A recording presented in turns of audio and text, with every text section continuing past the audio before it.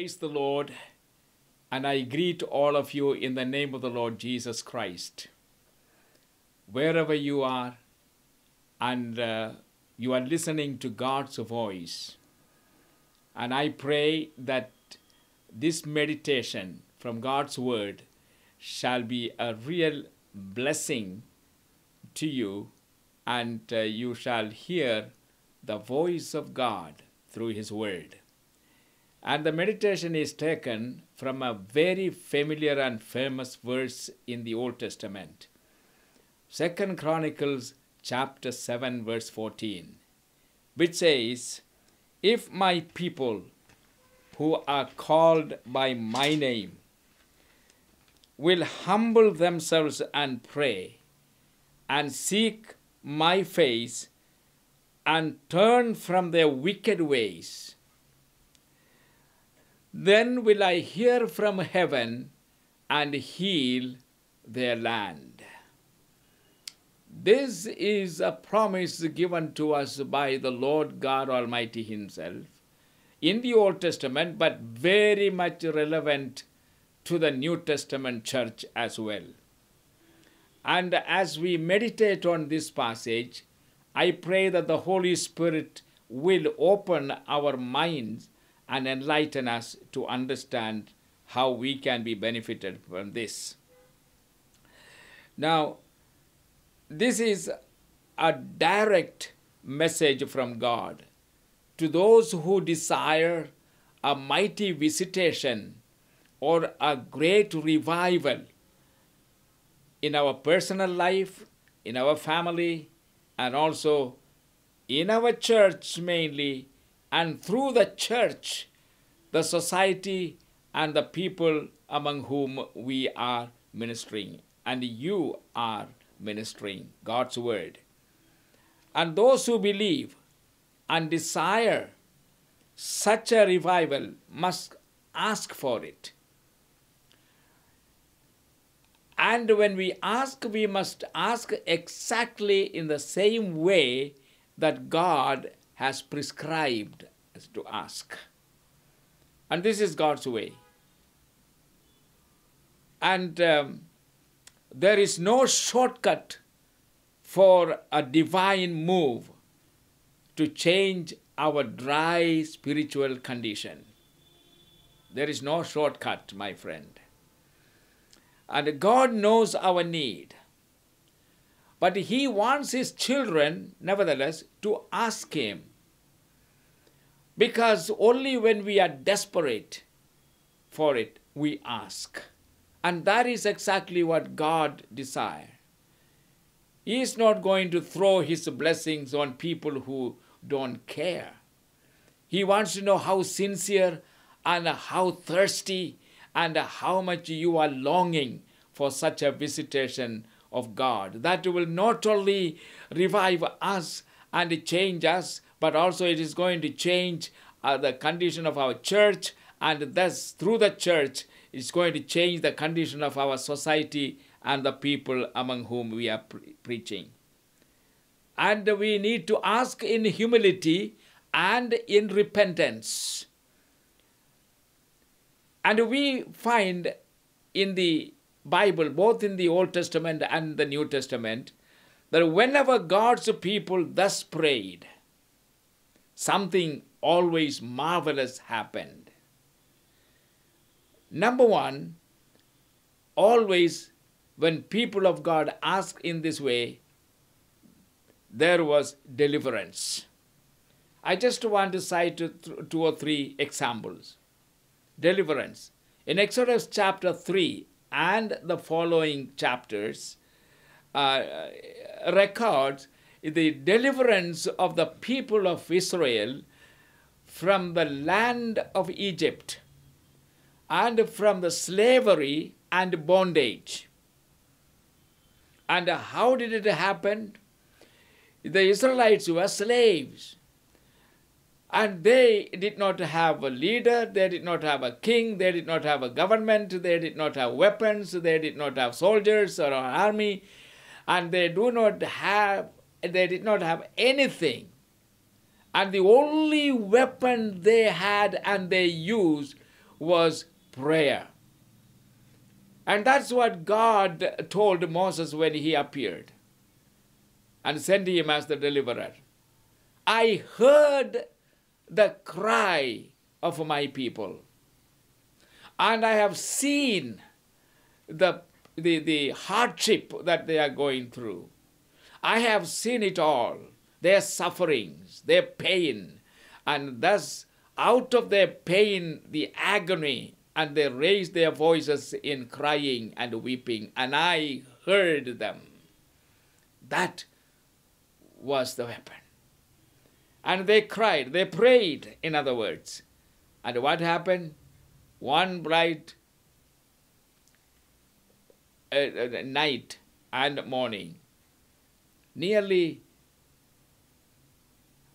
2 million people, including children and women and others who were adult, walked out of Egypt and through the gate, out of Egypt forever, from under the very nose of Pharaoh, the mighty king. Deliverance is an answer to the prayer. And the second example I would like to cite is found in 2 Kings chapter 19, verses 14 to 19, and then again 35 to 37. And what we read there is the account of a miraculous deliverance for the people of Israel from the power of the mighty king of Assyria. And they cried out. The Assyrian army was so vast and numerous, and the Israelites knew that they did not stand a chance with this mighty king coming with his vast army with all the chariots and other weapons of warfare. The only thing they could do under King Hezekiah was to go into the house of God and turn their faces towards God and seek God. That's what they did. And they told God, God, we are helpless. It is true that these kings in the past have destroyed many nations. They are very cruelly treated. And now they have come against us, your people. We do not know what to do, but our eyes are on you. And you know what? They did not even have to fight this battle. God just sent an angel, and that one angel put to death 185 soldiers of Assyrian army. Mighty deliverance in answer to the prayers of God's people. And the third example I would like to cite is found in Daniel chapter 6. Daniel was thrown into the lion's den. And when they usually killed whom they want to kill, the criminals, the worst kind of criminals, they would put them in the lion's den, and these lions would be starved several days, so that before the man land up there, they would be devoured by these hungry lions. And Daniel was put in that kind of a lion's den. Now you know what happened. The hungry lions kept a company with God's prophet Daniel. And Daniel's God kept him, protected him, and delivered him, his prophet, from the lion's den. What was the reason? Daniel turned his face to God. He had built up a habit for himself that he would pray to God 3 times a day, morning, noon, and eventide.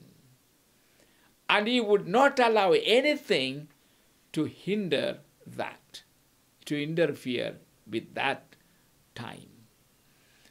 What a mighty God we serve.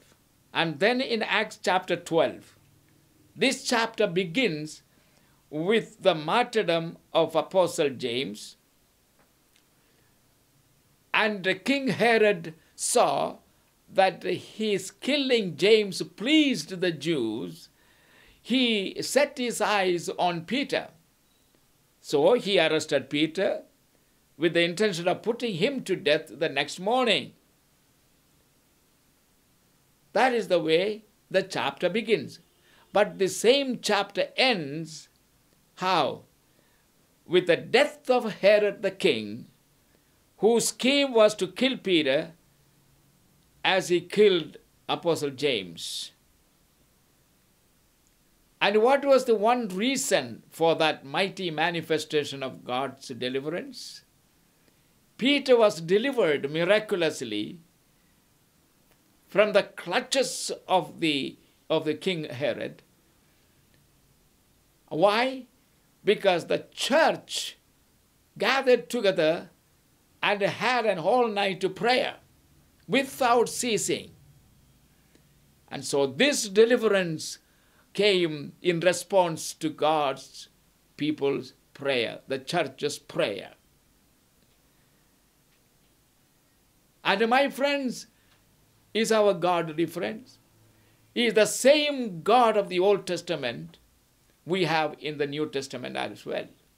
He still listens to the prayers of his people, and he responds to their prayers and bring mighty deliverance. Otherwise, it would be impossible. And the second thing I would like you to notice is there is not only mighty deliverance, but when people of God prayed, there also was a mighty manifestation of God's power. Esther chapter 4, verses 15 to 17, 15, 16 and 17, we see the final outcome of all that was happening under King Xerxes. In other words, his other name was Ahasuerus. And the Jews were marked out for total annihilation. There was a man second in command in his kingdom. And this Ahasuerus was a ruler or king of a vast kingdom, stretching from India to Kush, about 127 provinces. And there was a man very powerful who find favor with King Ahasuerus. His name was Haman. He determined to get rid of every Jew from the face of the earth. That was his desire. That was his determination. And his grudge was against one Jew by the name of Mordecai, the uncle to Esther. And his parents either taken captive or they died, and this girl, Mordecai's niece, was brought up by Mordecai, and now she became the queen or the wife of King Xerxes. And his grudge was against this Mordecai. And the reason was Mordecai would not bow before him. That was the reason. And the month and the date, everything was determined, and the king himself sent this through a letter, a proclamation, throughout his all 127 provinces. And the Jewish people became so troubled, they began to raise their voices and cry to God. There was big lamentation all over the provinces, hearing this news. And this news was sent to Queen Esther by her uncle Mordecai. And by Esther's instruction, fasting and prayer was organized for 3 days, while Esther herself, along with her maids, were going to fast and pray. And at the instruction of Esther, the entire Jewish community throughout this kingdom, they began to fast and pray for 3 days.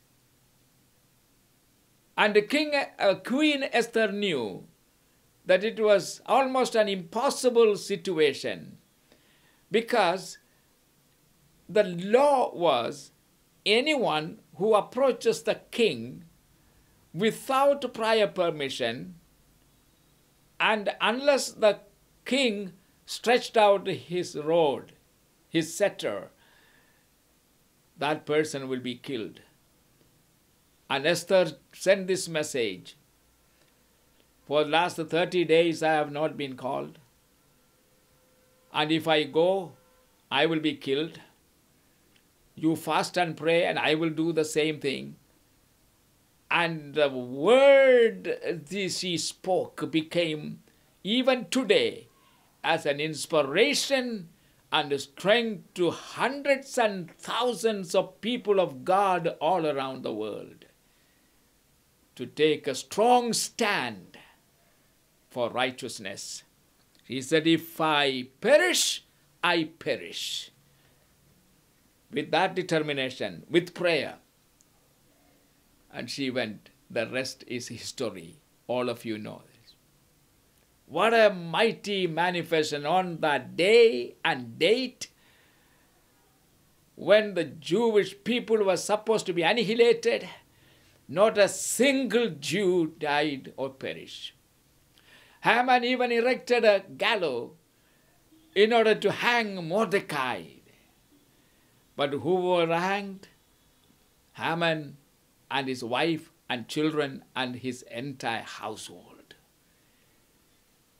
But Mordecai took the place of Haman under king. What a mighty manifestation of God's intervention. Do you know, one interesting thing is the word God is not mentioned in the entire book of Esther. There are 4 chapters. But in every chapter, in every verse, you can see very clearly the hand of God working for this miraculous deliverance and the mighty manifestation of God's power. What a mighty God we serve. Blessed be the name of the Lord. Hallelujah. And the third lesson that we can learn from this verse is, when people of God pray in this manner, there was a revival, always. Revival is always born out of prayer and studying of the scriptures. Now, one example is in the Old Testament. The city of Nineveh was a very wicked city and very cruel people. And they treated people with cruelty and without any mercy. And God determined to destroy that city. And so he sent his prophet Jonah. But Jonah so hated Nineveh, he didn't want to go. He took another route and went. And you know the story, how Jonah was taken back and sent back to Nineveh. And you know, the interesting thing is, the message he was to declare was, repent, or else in 40 days, your city will be destroyed completely. You will be destroyed. The king down to the beggar on the street. You know, my brothers and sisters, what happened? When Jonah went, he was so upset and angry. He never told that if you repent, God will be merciful to you. He never said that. He only declared this: 40 days from now, you will be destroyed and your city will be no more. That is the only thing he said. But hearing this, everyone, including the king, heard this. And suddenly, something happened to the king. He declared a national day of prayer and fasting for 3 days. A national, and they all prayed. Grown-ups, adults, boys and girls, children, even the animals were forced to fast. Not even drinking water. Hard fasting. They repented. They humbled themselves, thinking, saying, perhaps this God may show mercy to us. And so let us repent and change our ways and call upon this God. And that's what they did. They fasted and prayed and sought the Lord with their whole heart. A heathen king and a heathen kingdom, seeking the God of the Bible. And what happened? Nineveh was spared. And of course, Jonah was very angry and upset. That is another matter. But the point is, in response to these heathen people's prayer and seeking his face, in repentance, God brought about a mighty deliverance for them. They were saved, their king was saved, city was saved, and what a mighty revival. And my friends, he still responds to humility and repentance and a change of heart and a turning to God with a sincere heart. And I pray that we who are the New Testament people of God, boy, we need such a visitation of God today.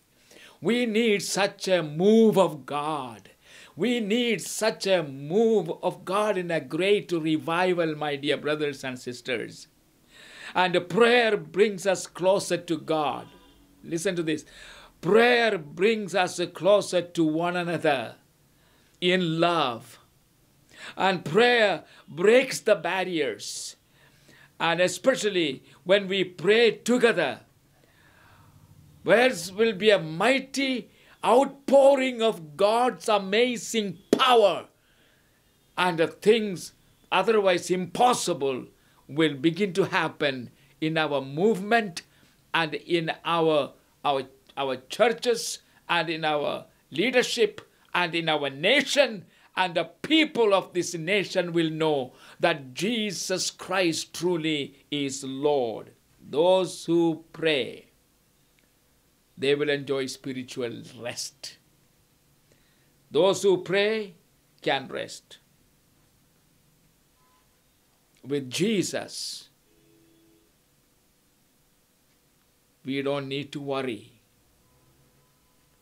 When Jesus stands and stretches out his hand, impossible things will happen and we will rejoice.